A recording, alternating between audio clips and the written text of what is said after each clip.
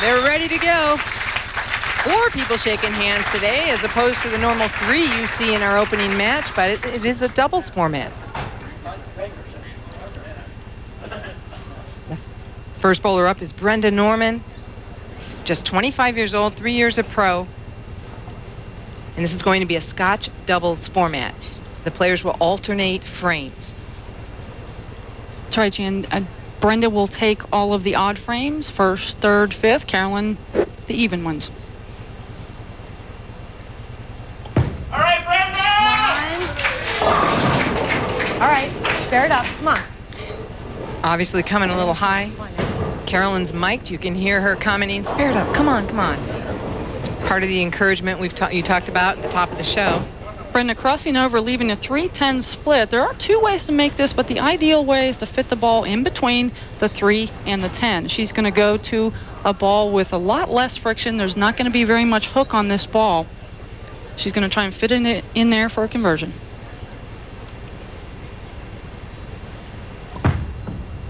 Come on. All right. And she could have used a little bit of friction there to catch the 3 pin. Well, it's early yet. Tough beginning for that team. Marianne-Dirupo, 32 years old. This is her 34th television appearance. She has some experience, and she's bowling leadoff.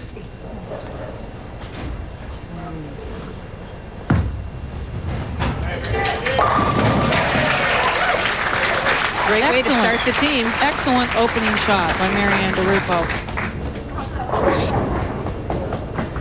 Now, in contrast, Kelly-Kulick really only has a little bit of television experience, 1 collegiate show, 1 team challenge show, but they've chosen for her to bowl anchor. Why, Lisa? Well, when you see her physical bowling game and her mental attitude will match that great physical game, you'll know why she's bowling anchor. Just saws the 5 out into the 7. What a great shot. Okay. It's a tough team. Carolyn-Dorin-Ballard, 34 years old. We just saw her win the event in Jacksonville, Florida, just 3 tournaments ago. 2 tournaments ago, actually. We had a 2-month break here.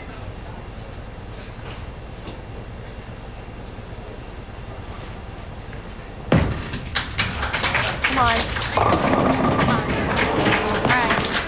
Fair. Coming up pretty light there. Carolyn choosing to play the deep inside line. She played all over during the week. I think she played probably 5 of the arrows on the lane, anywhere from first arrow to 5th arrow. But she is talented enough to do that. This girl practices. You just would not believe the hours she practices, game after game. Covers it up. Leanne Barrett. Wendy McPherson-Papanos and the rest of the PWBA stars return to Indianapolis for the crown jewel of the PWBA Tour, the WIBC Queens.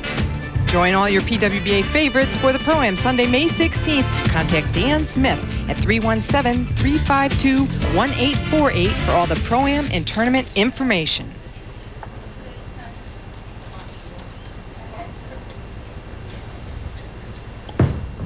Good shot. Come on. Yeah! Big break, and I saw so many of those types of hits this week. That's right, Jan. The inside part of the lane is pretty dry in there. As you're going to notice, everybody playing in right now, that is where the hook spot is on the lane. That's where you're sure you can throw it, and the ball's going to get back to the pocket. Marianne's first appearance this year. But as I said, 34 overall on her career. And another strike for Dirupo-Kulick. Dirupo-Kulick team is in the lead. Just through 3 frames, though. We'll be back in just a moment. Finals of the Trek KO Punch Doubles are being brought to you by MasterCard. There are some things in life money can't buy. For everything else, there's MasterCard. And by AMF Bowling Worldwide, the largest owner and operator of bowling centers in the world and one of the leading makers of bowling products. AMF always means fun. We're back at Samstown. While we were gone, the team of Dirupo and Kulick continued to throw a knockout punch with 2 more strikes. Have to mention now that MasterCard has put up that $50,000 bonus for $300 even in the Scotch doubles event. Well, and one more right here will make it halfway through. Come on, Kelly. Do you think we did some? it. Yep, Oh, boy. We did, but we were, it was really the producer in the truck. Told us to say that. So, Sounds good to me. Yeah, we'll throw it on him. Kelly-Kulick just missing a little bit right on that shot. Well, I have to mention right here in the 4th frame, Kelly did strike, but it did go Brooklyn. So I have a feeling that that was a little bit of an adjustment. She crossed over left of the head pin last time, gave it a little bit more room that time.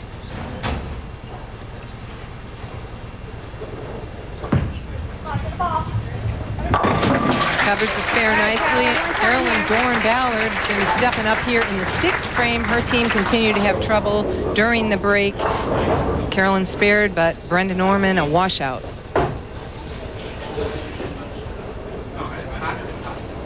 There you see the titleists so far this year: Leanne Barrett, Lisa Bishop. Carolyn-Dorin-Ballard up on the approach right now. Won Jacksonville and Orlando, won by Liz Johnson.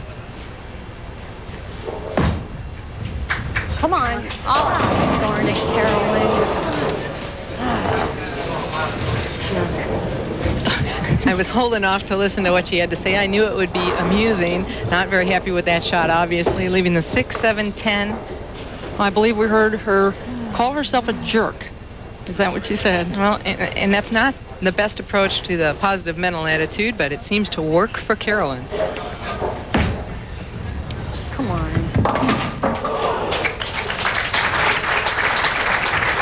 Another disastrous frame for Norman and Dorin-Ballard. And Lisa, everybody motivates themselves in their own way, right? How do you do it? My motivation comes from more work. Many of the bowlers out here choose to practice more, to learn more about equipment, to get with some knowledgeable people in the sport of bowling, and I think that's the way I choose to do it. I know the harder I work, the better I bowl out here. All right. Coming up light, the 2-5. Now, this is a difficult time for this team. You see Carolyn still trying to pump up Brenda-Norman. How do they motivate each other to come back when they're so far behind in this match? Well, I think they're going to have to work on seeing how the equipment is playing on the lanes. They obviously right now are not getting a very good ball reaction. And they know more than anybody they had better start striking right now.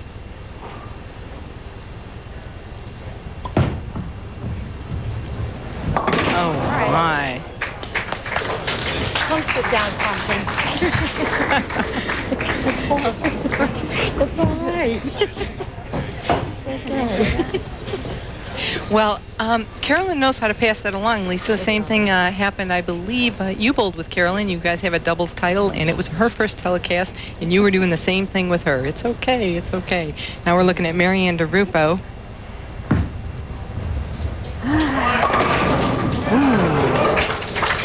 Tough break leaving that 7-pin.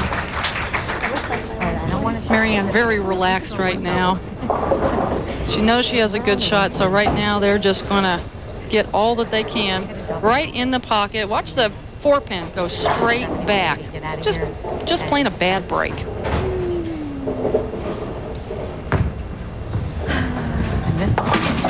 Covers it up, and they really don't have a whole lot to worry about here. Just kind of try to stay behind the foul line and hit the pins and continue on. That's right, 84-pin lead through 7 frames. So right now they're going to be working on keeping the line that they got, seeing if the balls are going to start hooking a little bit more, because I guarantee you they will start hooking more.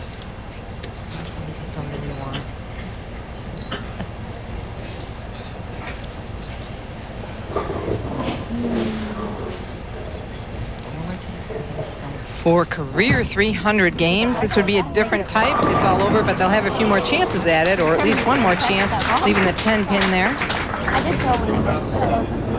She's blowing out some air. She can't. You think she could be nervous at this point? Well, I'm sure she is a little bit. This is her first telecast for pro tournaments. So, you know, she also knows that she's got a partner that she cannot let down. That's always a big factor in team bowling. You don't want to let anybody else down, much less yourself. Sometimes it's more pressure to bowl as a doubles team, sometimes less. It can work both ways. She covers up this area. Carolyn and Brenda told us how they communicate for doubles, or really how they don't. We don't work together as a team. We didn't speak, we didn't do anything, and here we are. So, you know what I mean? There's something to be said for silence is golden. But no, no, that's not true. No. We really did our own thing, right? Yeah. And then when one of us saw we were in trouble, we just said, hey, what do you think? And we did have fun, though. We laughed a little bit and cracked jokes. Yeah, and trying to keep relaxed. And yeah, and we were comfortable with each other. And here we are. Yeah. You can see that team had a lot of fun bowling. And there it is. All right, come on. As Brenda said, she just left Carolyn alone. She knew she'd figure it out. And you might have heard Carolyn say, come on, let's double up for 180. But they're having fun right now.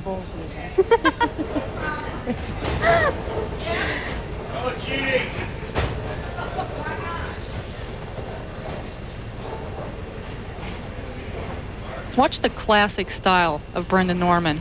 Watch how low she gets to the foul line. Look at that knee bend right there. Good follow through. Great result.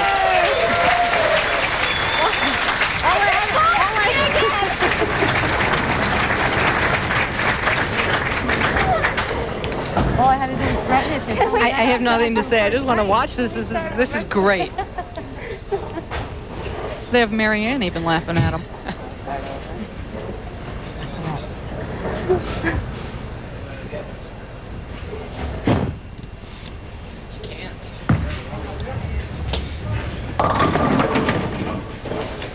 Marianne coming high now. How they need to stay a little bit motivated so they can keep making good shots for the next match. How do they do that for themselves? Well, I think Marianne, number one, has to forget about that shot. She just got a little bit lazy there, did not stay aggressive. They're going to have to settle down in the last couple of frames here, and especially after this match is over, regroup, because they've got a lot of work ahead of them.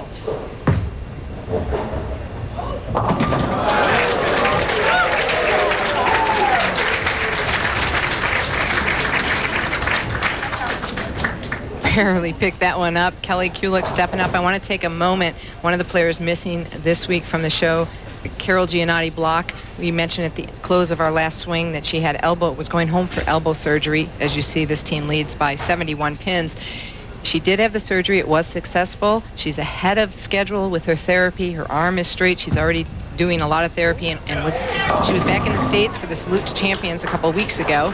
Kelly coming up, actually totally missing the head pin there, but again, irrelevant in this match. Carol's doing great. She wants to say thank you to everyone that called, sent emails, cards, and Steve Wunderlich and Phil Cardinal from Track want to wish her all the best. Well, we all miss her out here. I know that a lot of people, you know, they'll say they miss her, but I'll tell you what, she's on the telecast so many times, and she's taken a spot out of the TV show that, boy, you know, it's kind of nice to have that extra spot in the show for people, I guess, but we all wish her well.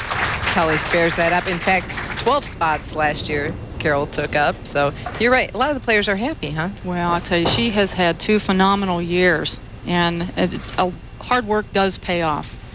She's put a lot of time and effort into it. She's worked a lot on her game and with equipment. She's learned a lot, and it shows. Well, the production crew wants to extend their best wishes to her also. Kelly-Kulick trying to finish this off here.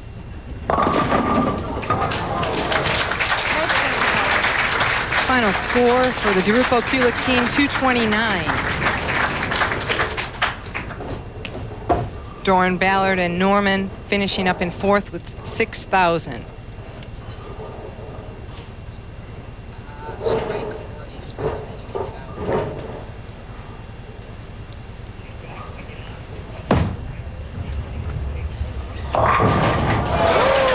And a big nosedive for a strike. Dirupo and Kulick will step up the ladder, but first, when we come back, Carol Giannotti will share her advice on bowling accessories.